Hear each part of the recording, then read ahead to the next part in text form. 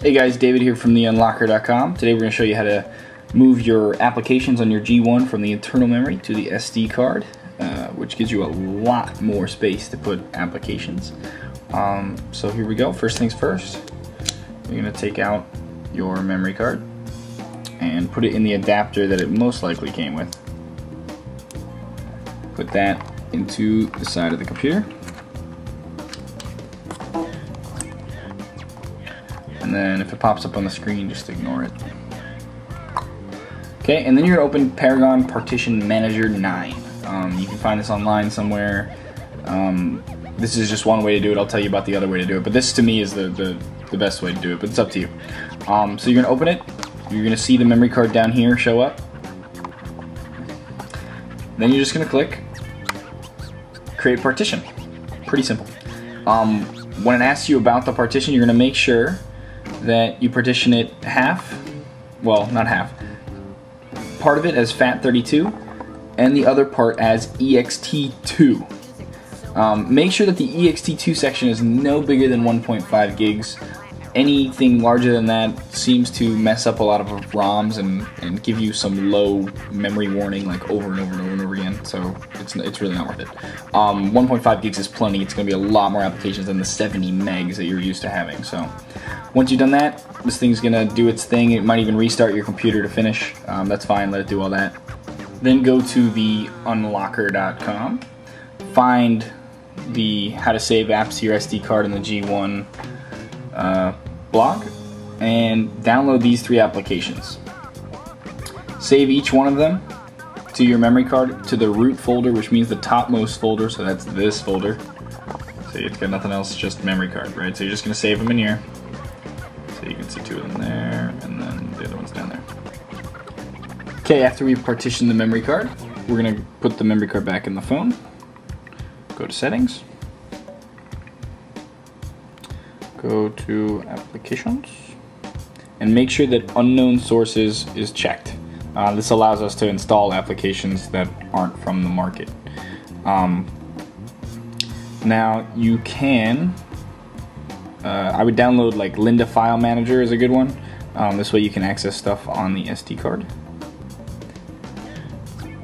And this is the other way to partition the card.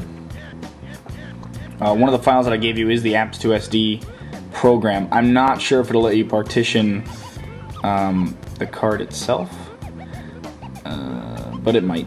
So basically you're just going to click on the APK, you're going to click Package Installer, and it'll install the Apps2SD. If it pops up and says, would you like us to partition your memory card for you, go ahead and do that. It might be easier than using Paragon for most people, but that's up to you. So if you've already done it with Paragon and your card is already partitioned, then the next step is going to be to open Terminal. So if you don't already have Terminal, go download it. Just type in Terminal in the market. I should have it. Ooh, boy. Right there. Okay.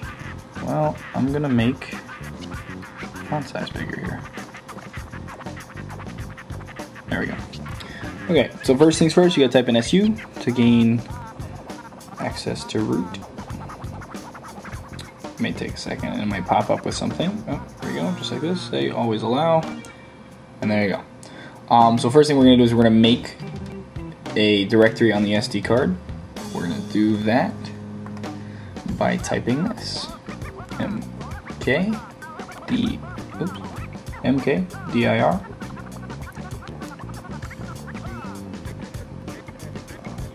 Oops, my alt button doesn't work. There we go. Slash system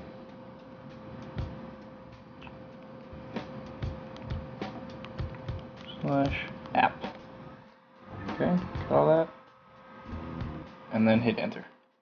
It tells me that the file already exists, but for you it won't say that because I've already made the file, obviously. Then the next thing you're going to do is start typing this. CP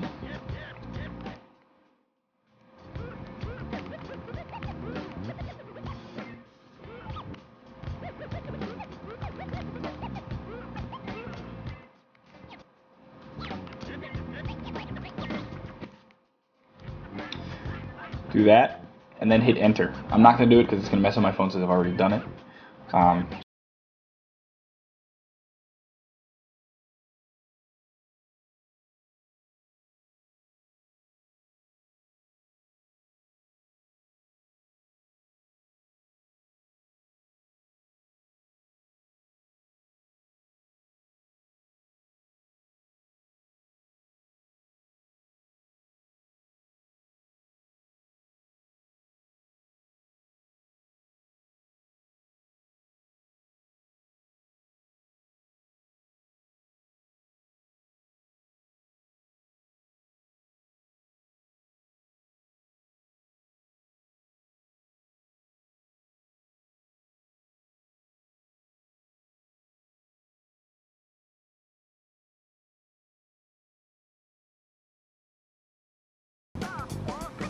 Scroll down to SD card and phone storage, and you should see a lot more than 70 megs for available space if you did it right.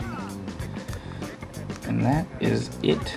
Every application you install from now on will go onto the SD card instead of on the internal memory. If you have some applications on the internal memory that you want to get over to the SD card, click on the Apps2SD program, and then you click on Copy Apps2SD. Pretty simple. It'll reboot the phone and everything, and after that you'll be all set. And that's it.